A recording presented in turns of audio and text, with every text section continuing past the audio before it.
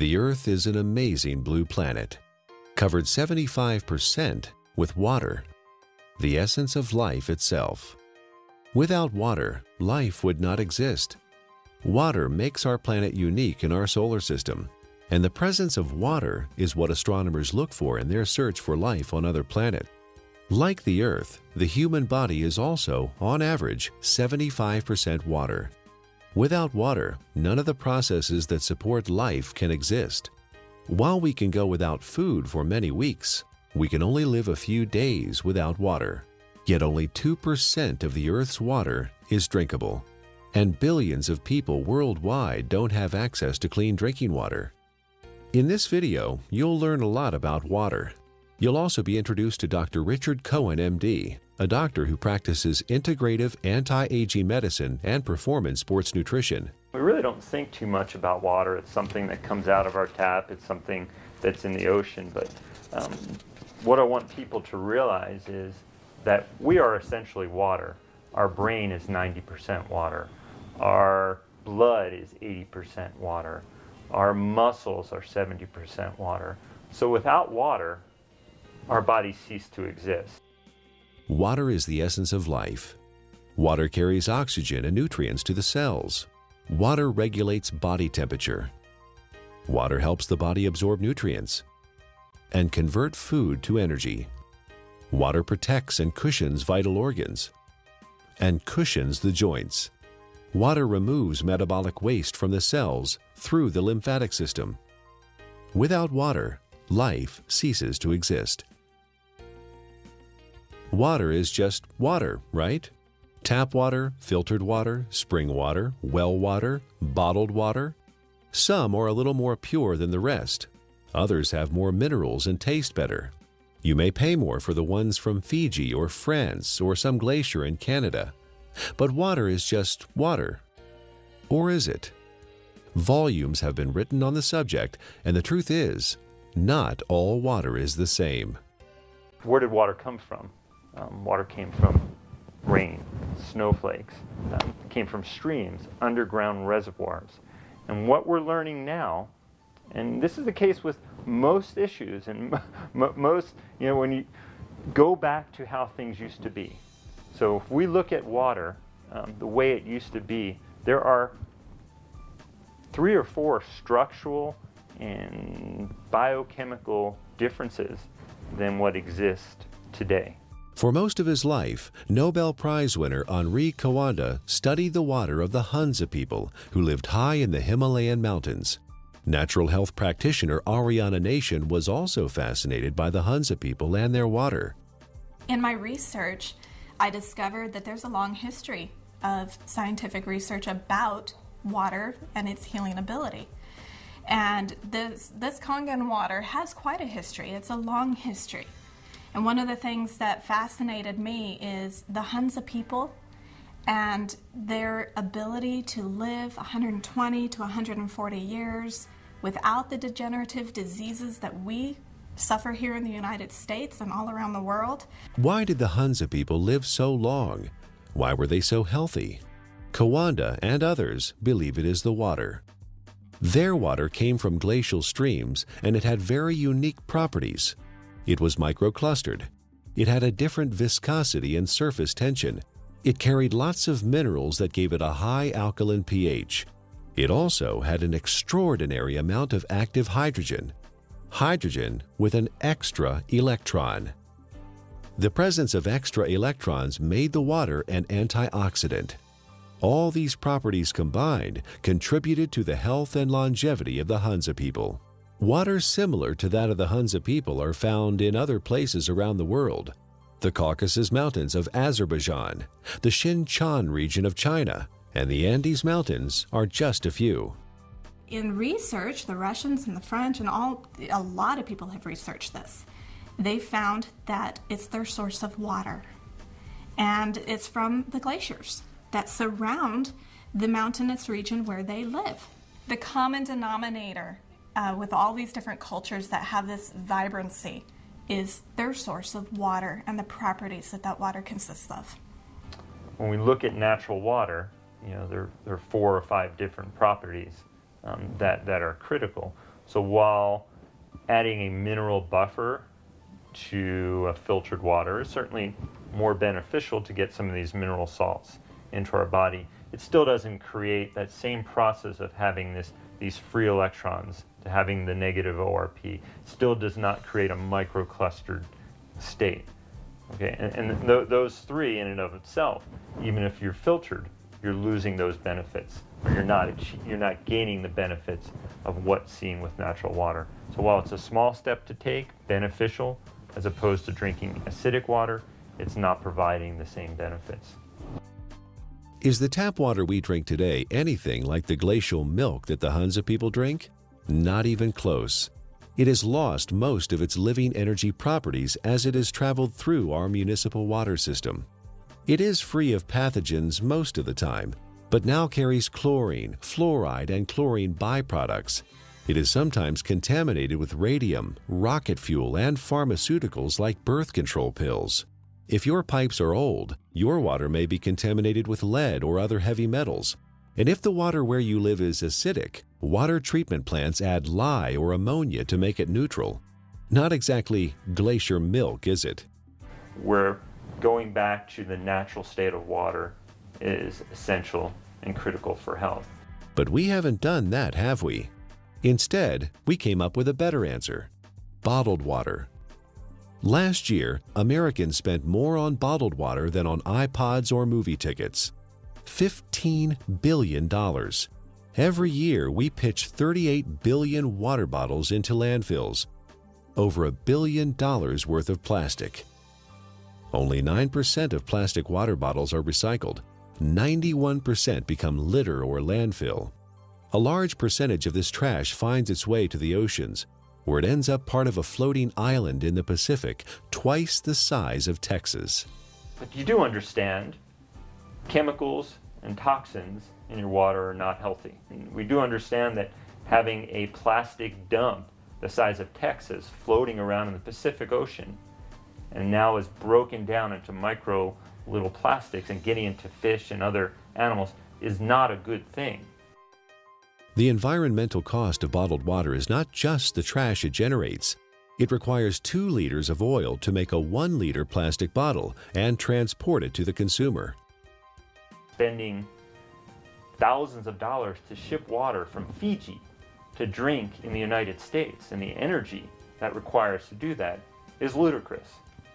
More than 1 million bottles a day of Fiji water, untouched by human hands, is produced in a country 6,700 miles away from California and transported halfway around the world for our consumption. At the same time, more than 50% of the people in Fiji don't have access to safe drinking water. Oh, by the way, you might want to know that by the time Fiji water gets to you, it is only slightly alkaline and has a positive ORP. It's not Fiji water anymore. Is bottled water any better than tap water? Given what it costs, it should be, but it's not. In fact, a significant percentage has more contaminants than are allowed in tap water. Most of it is purified municipal tap water that has been cleaned up through reverse osmosis, which not only removes chlorine and other contaminants, but strips the water of all minerals. Reverse osmosis also wastes 4 to 10 gallons of water for every gallon produced. In Japan, RO water is known as dead water. Nearly all bottled water we tested came out as acidic. Even spring water that should be alkaline came out acidic. Even worse is that all bottled water we tested had a highly positive ORP, or oxidation reduction potential. Water that has a negative electrical charge, like the natural ancestral waters, is best. Bottled water may be clean, but it does not have the life-giving properties of natural water. Finally, there's the cost factor. It's hard to believe, but if you consume the amount of water you should every day from bottled water, you'd spend over $2,000 per year. Over 15 years, the lifespan of the best water ionizer on the market. That adds up to a lot of money. If the water we used at home cost what even cheap bottled water cost, our monthly water bills would run $9,000. $15 billion per year is spent on bottled water in the U.S. and over $1 billion worth of plastic ends up as trash.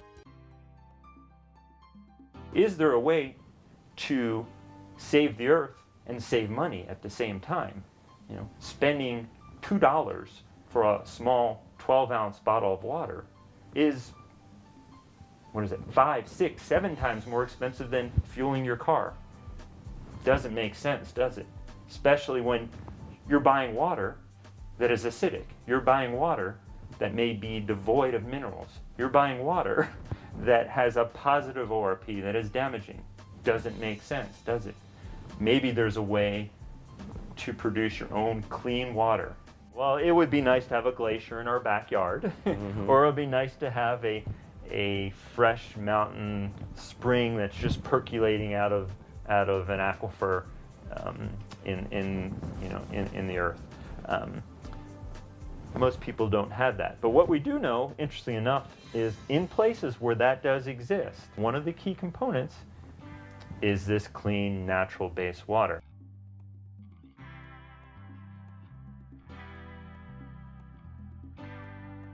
If you care about the earth and your pocketbook and are currently drinking purified bottled tap water, get a carbon filter for your faucet and use a safe, reusable water bottle. However, if you want to improve your health, drinking ionized alkaline Kangen water is a better choice.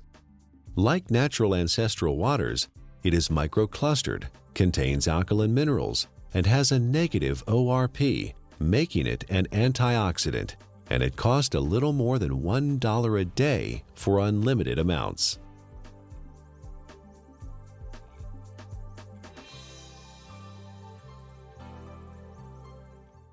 There's no doubt that the U.S. is experiencing a crisis in healthcare. We spend more on healthcare than any other country, but rank just 37th out of 191 in performance. For the first time in the last 200 years, U.S. life expectancy is expected to decline, not increase. You die earlier and spend more time disabled if you're in America than in most other advanced countries.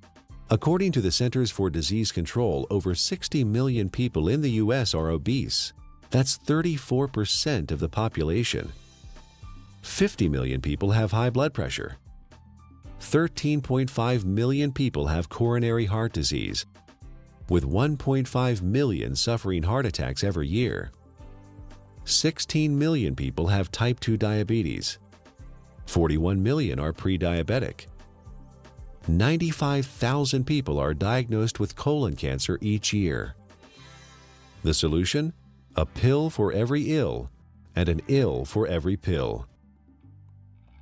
The pharmaceutical industry is a $680 billion giant, and our lifestyle keeps them in business. Eat, drink, and be merry, then call 911 for a surgeon. Fortunately, we are experiencing a paradigm shift, a sea change in how many people view their health, from treatment of symptoms to prevention and optimal wellness, from disease care to health care. Many experts in new medicine or new biology believe that dehydration and chronic acidosis are the underlying causes of many diseases. They believe we are chronically dehydrated on top of being overly acidic due to our modern diet and lifestyle. These two factors combined set the stage for the development of most, if not all, illness. Most people don't believe that dehydration is a problem because they drink fluids, coffee, tea, soda, etc. But chronic dehydration has no obvious symptoms. It's not like the man dying of thirst in the desert, and you can be chronically dehydrated even if you think you are consuming enough fluid. Adequate hydration is critical to how our body functions and heals itself, and water, pure water, is the natural way to stay hydrated. What we need to understand is what is water and what is not water. We as a civilization, or as a modern civilization or modern culture, have begun to think of water as tea, as soda, as milk, as energy drinks, as coffee. It has water or liquid substance to it, but it is not water. Okay? Even what comes out of our tap, and what is in the bottled water. While structurally may be the water molecule, once we understand how water exists in its natural state before modern times, we'll realize that even that is not necessarily the water that our body evolved to exist on. How can one determine if they're drinking enough water is the question. First thing is, if you're thirsty, you're way behind. Okay, that's a clear point. Our thirst mechanism doesn't kick in until we're already slightly dehydrated. So if we wait till we get thirsty, then we are already beginning to become dehydrated and might experience symptoms like not thinking quite as clearly, or beginning to feel fatigued, or muscles may cramp up, may even start to feel hungry. And a lot of times hunger is really a sign of thirst. We are born 95% hydrated. As we grow up, we lose a little more water every year. When we reach middle age, we're about 70% water. In our 60s, maybe 60 to 65%. A steady decline until death when we are just 50% water. There are several signs of chronic dehydration that arise when the body enters survival mode and begins to preserve water for the most vital functions. There are 5 distinct conditions related to chronic dehydration where the body begins to ration water: asthma, allergies, hypertension, constipation, and type 2 diabetes. Symptoms include exhaustion, lack of energy, headaches, skin problems, obesity, and joint pain. Finally, and perhaps most importantly, the acid-alkaline balance of the body is disrupted, leading to chronic low-grade acidosis and a host of modern diseases related to that condition. Don't wait until you're thirsty. Have a glass of ionized water. It's microclustered, alkaline, and contains active hydrogen and bicarbonate buffers. Critical is first thing in the morning, wake up and have a big glass of water. Make sure you drink a big glass of water through the day and see how you feel. It's sometimes incredible, and the effects can be very dramatic, because people have never really had clean, natural water.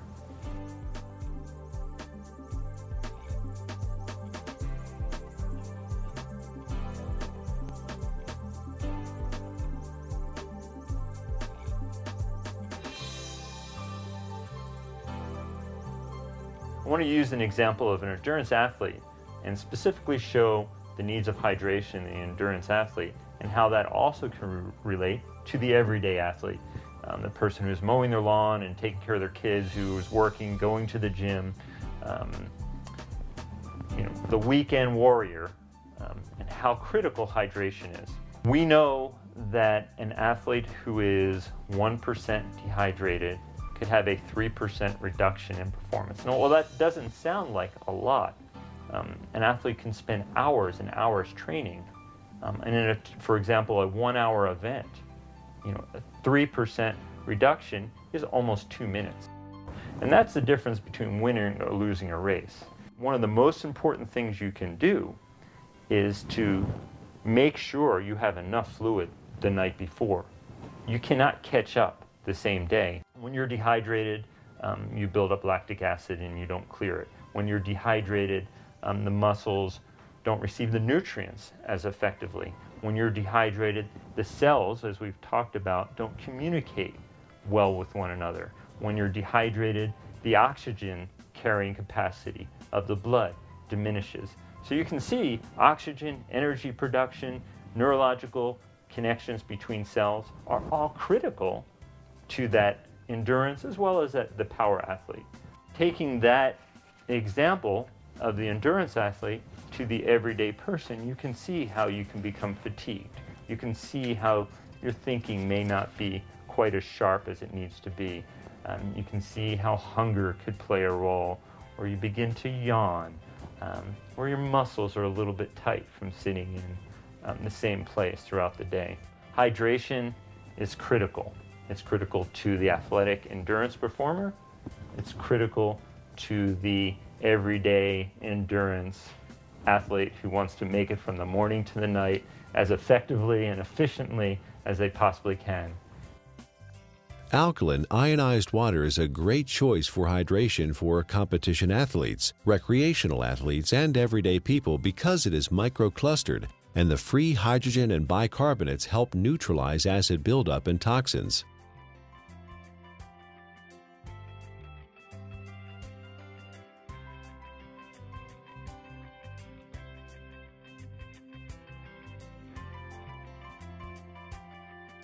Chronic low-grade acidosis is a condition that develops over time and affects the quality of life and our ability to enjoy optimal health.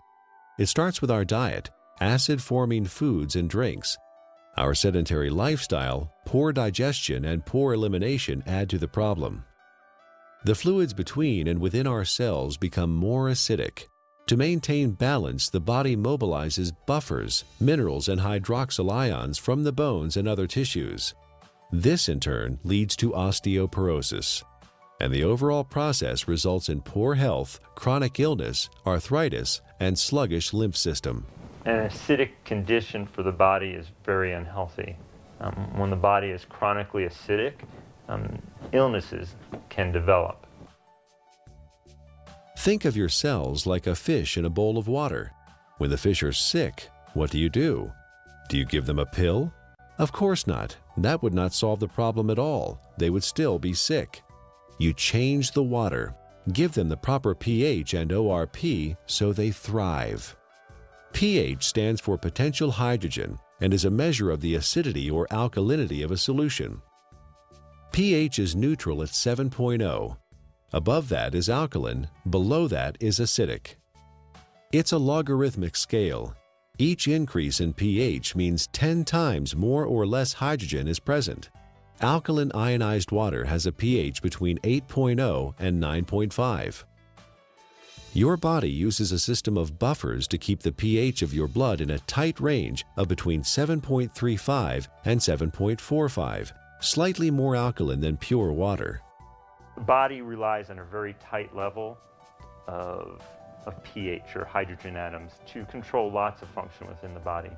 When the body becomes acid, systems begin to malfunction.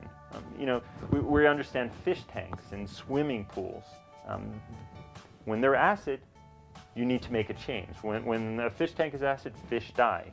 When a pool becomes too acid, you don't want to go in it. When rain is acid from sulfuric acid and other too much carbon dioxide, it breaks statues. They begin to disintegrate. And we know acid rain and damages lake. Well, our body becomes a sink for this acidity. And when this acidity builds up, it in essence is one of the reasons for disease in our body. Bones begin to demineralize. Our ability to create energy decreases. Our immune system becomes depressed. The inflammation for aches and pains increases. Not a good thing to be acid. Dr. Linda Frassetto has proposed a revolutionary hypothesis that obesity is an evolutionary adaptation. While at one time we were able to metabolize our food and dispose of the normal acid waste through our kidney and liver using the bicarbonate buffer system, the sheer amount of acid waste that the body must handle today has created a problem. In order to protect the internal organs from damage, the body has adapted and now stores acid waste in the fat cells, as well as turning it into cholesterol, uric acid, kidney stones, and other storage forms. In her book, The Chemistry of Success, Dr. Susan Lark describes the effects of chronic low-grade acidosis. First, you tend to tire easily and become fatigued, retain toxins and heavy metals, lack energy to achieve your goals, become more pessimistic, develop chemical sensitivities, experience stiffness and joint pain, brain fog, and chronic fatigue. Several long-term medical problems are due to chronic acidosis: high blood pressure, autoimmune disorders, cancer, heart disease, diabetes, and inflammation.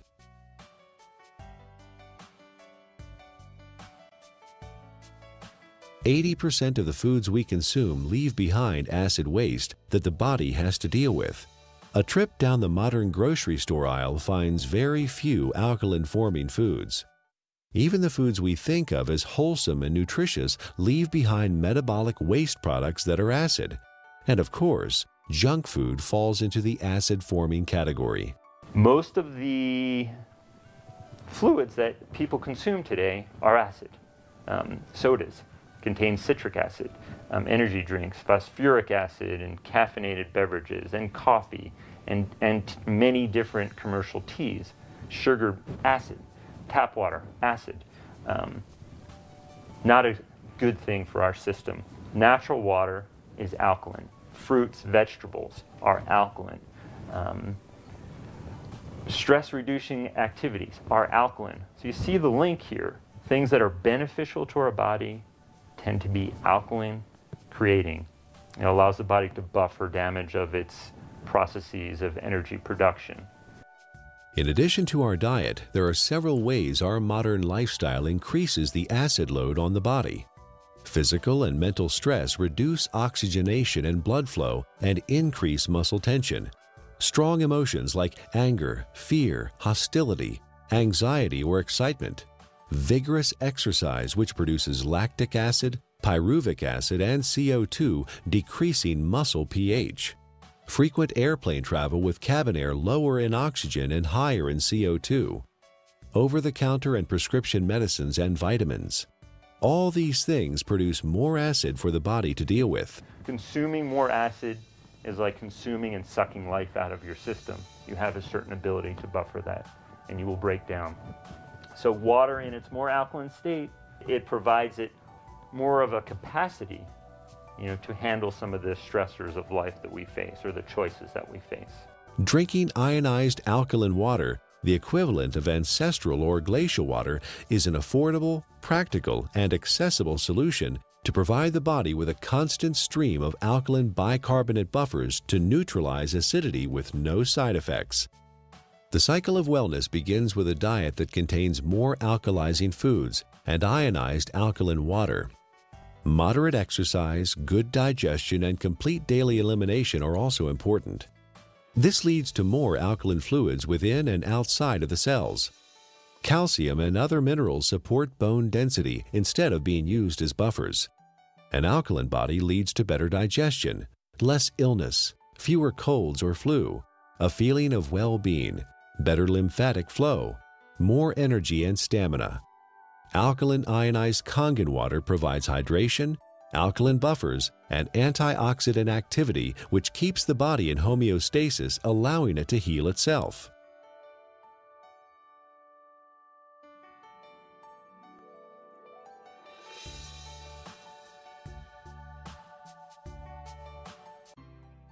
Japanese scientists investigated the Russian research about Hansa water and found that electrolysis could be used to create living water with properties similar to Hansa water. This is now known as functional water, microwater, ionized water, or Kangen water. Kangen is a Japanese word that means return to origin, or in chemistry, reduced, having an extra electron.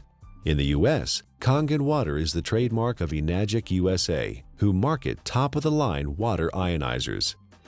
Anyone with an ion water generator can make Kangen water from tap water. Water is first filtered, then exposed to an electrical charge in the electrolysis chamber of the generator. Alkaline ionized water is called living water. It is similar in atomic structure to the waters that the people of Hansa drink directly from glacial streams in the high Himalayas. It is fresh, invigorating, life-enhancing, free radical scavenging, and delicious. Full-scale development of water ionizers started in 1954, fueled by research at several agricultural universities on the effects of ionic water, especially acid water, on plants. Experiments on the human body followed, conducted by Japanese doctors and other scientists around the world. In Japan, hospitals and clinics have used purified, electrically restructured, ionized alkaline water for over 30 years to treat a number of disease conditions. Following efforts by Japanese medical doctors and agricultural doctors, the water ionizer was approved for medical therapeutics by the Japanese Ministry of Health and Rehabilitation in January 1966. Well, we don't have a glacier. We don't typically have fresh streaming water.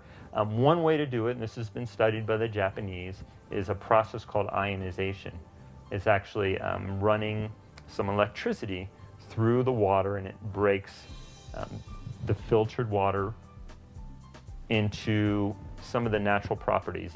It provides the microclustering. It increases the alkalinity. It provides a high ORP, or these free electron states, to the water. So in a lot of ways, we're getting some of the similar properties to natural base water. It even changes the molecular structure. We can see a more health-giving pattern when looked under an electron microscope. So ionization is an option and a choice for many people if you don't have a glacier. So the Russians discovered the property of the water, all these properties, and they developed an electrolysis system. They found a way to actually separate the water and get these properties. And the Japanese improved upon this process and improved upon it, and have come up with the best ionizer available now. And I really do appreciate the work that the Japanese have put into it because of the diligence and the care that these ionizers are made with. Numerous peer-reviewed scientific studies have been performed in well-respected universities and hospitals around the world, which show the benefit of alkaline ionized water. Some of those benefits are weight loss, releasing toxins and stored body fat, normalize blood sugar, support healthy colon function, resolve urinary tract infections, relieve asthma and chronic respiratory conditions, stop abnormal gut fermentation, reduce proliferation of candida, fungus, and undesirable microforms, reduce chronic pain, improve wound healing with oxidizing acidic ion water. The most important thing, we don't want to drink water that has pollutants, and that can be harmful to our system. So when we're drinking water, it would be nice to know that what you're drinking is clean. The first step to creating alkaline ionized water is to have clean source water. Enagic's Kangen water generators use an activated carbon filter that removes chlorine, volatile organic chemicals, pesticides, herbicides, benzene, trihalomethane compounds, radon, solvents, and many other man-made chemicals found in tap water. Ionized water is pure or virgin water. Everything water has been exposed to leaves an electromagnetic frequency signature or imprint. Ionized water is virgin water because the EMF have been reset. There are 4 very specific properties to these healing waters that are found in these mountainous regions that are flowing from the glaciers. And there's been a lot of research on this. The Russians discovered it, and they discovered a way to make it. And those 4 properties are, it's hexagonal, and what that basically means is it's shaped like a snowflake. You look at it under a microscope. It's beautiful. It's crystal structured. Ionized water has been restructured. The water molecules cluster in groups of 4 to 6 instead of the normal 10 to 15. Nuclear magnetic resonance has documented this difference. The reduction in cluster size helps the body absorb ionized water more quickly and efficiently. Also microclustered, micro meaning small clusters. It's broken down very small so the body can easily absorb it. It's very bioavailable. It was very alkaline. pHs around 9.5. Some were found at 9.0. So it really helped the body as far as not adding acid waste to the body and helping to keep the body very alkaline. You may hear a term, it's called clustering. The water molecules naturally exist in a cluster, and some people call it hexagonal, which would be 6. So they naturally exist in a cluster of 6 water molecules. The water as found through taps and commercial water sources is a much larger cluster of water molecules. There are many beneficial properties to that, and it enhances the body's ability to hydrate. I was really excited when I started actually to quote-unquote play with the water in my own kitchen with different supplements, with powders and tea and oil and all the different things that I worked with. And you could really see the life to the water. I could put, for example, my green vegetable powder drink in Kangen water versus a bottled water and a tap water, and actually see that this water has an energy to it. In fact, it will stir itself and become very, very absorbable, and you can watch that happen within the water. You can watch it make tea instantly, whereas other waters cannot do that. It cannot get in and penetrate those nutrients and pull those nutrients out and put it right in the water where you're drinking it, where it can then go in and penetrate your cell walls at that same level.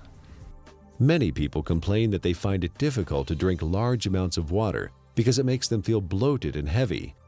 Regular water, tap or bottled, is composed of large clusters of water molecules and has no life energy or electrical charge. It sits in your stomach like a stagnant pond. In contrast, drinking ionized alkaline water is easy because it tastes much better than tap or bottled water, and the smaller molecular cluster size and life energy it carries allows it to be absorbed more quickly. And the other feature is it has a negative ORP, and what that stands for is oxidation reduction potential. Not to get real big and fancy, a lot of people are like, oh, what is that? It is the ability of that water to reduce the oxygenation of the body. And the property of the water that actually gives it this negative ORP, or the potential to reduce the aging in our body, is the active hydrogen that it consists of. ORP, also known as redox potential or oxidation reduction potential, measures the tendency of a molecule to gain or lose electrons. It is measured in millivolts. When a substance has an electron to donate, it measures with a negative charge. When a substance loses an electron and is positively charged, the ORP is plus. Negatively charged substances act as an antioxidant. Positively charged substances act as oxidation enhancers. What we have learned to understand is this water in its energetic state has an abundance of free electrons. Okay? The Earth is loaded with free electrons, and where that comes from is lightning strikes. Okay? So we have all this energy potential in the Earth that's imparted to the water, and when we consume the water, you're basically consuming a antioxidant. We know vitamin C, vitamin E, all these particular nutrients that you may take. In its natural state, water has a similar or even perhaps more powerful ability to quench out free radicals or inflammatory processes that may occur from natural processes within our body to create energy, to fight infections, as well as to quench out some of the destructive things that we may do in our modern life, from pharmaceutical agents, cigarettes, alcohol, over-exercising, stress. Water can help buffer that in its natural state. Like natural ancestral water, ionized water holds a measurable negative electrical charge. This is what gives the water vitality or life energy. Almost all other drinking water available to us has a positive charge, which means they are oxidizing agents. Only negatively charged water can efficiently flush out toxins and poisons in the body at the cellular level and neutralize free radicals. A free radical is a molecule of oxygen that has lost an electron and is positively charged. It is also known as active oxygen. This active oxygen is hunting for a replacement electron from somewhere else in the body. Active oxygen damages the cell membrane and even DNA. Antioxidants produced by the body and from our food provide free electrons to stabilize active oxygen free radicals. Ionized water is one of the most powerful antioxidants known. Ionized water has millions of hydroxyl ions per glass. No other water has this incredible benefit. Acid alkaline is the amount of hydrogen that's present. When there is tremendous amounts or a large amount of hydrogen, a system is termed acid. The pH is considered low. When there is lesser amounts of hydrogen, it's alkaline. The second component of water in its natural state, as we just spoke about, was having natural minerals. Okay? Right. Being able to get these nutrients which are critical to our health, and those don't exist for the most part in commercially bought or tap waters. Water in a alkaline state provides the body with a greater capacity to buffer some of the natural processes that stress the body, as well as the lifestyle processes that also stress the system. And drinking water in a natural alkaline state provides you with a substance that is not acid, that is not damaging to your system. So you can look at it from two different ways, eliminating all the unhealthful things that we don't even think about and consuming clean, natural base water. Is ionized alkaline water safe for anyone to consume? Certain medical conditions require fluid restriction, so you should follow your doctor's advice. For these people, because of the unique imbalances that are created, extra fluid is not processed well.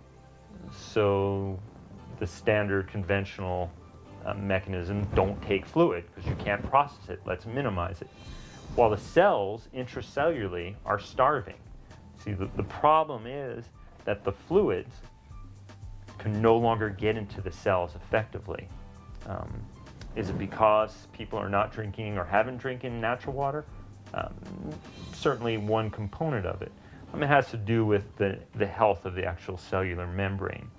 So for these people, well, I don't want to say drink all the water you can, but I think you will find for whatever water that you can, or fluid that you can, by consuming water in a natural state, you may begin to enhance the intracellular component of the water and lessen some of that extracellular water that exists. And in doing so, you may find that your fluid intake may gradually increase, and that would be beneficial. How that helps your ultimate condition, obviously it is an unknown since there's many factors involved. But water in its natural state, microclustered, alkalinized, is going to give you, in essence, the most bang for your buck. Don't waste your fluid on coffee. Don't waste your fluid on energy drinks or sodas. Absolutely not. That's just going to make your condition worse. All water is not created equal.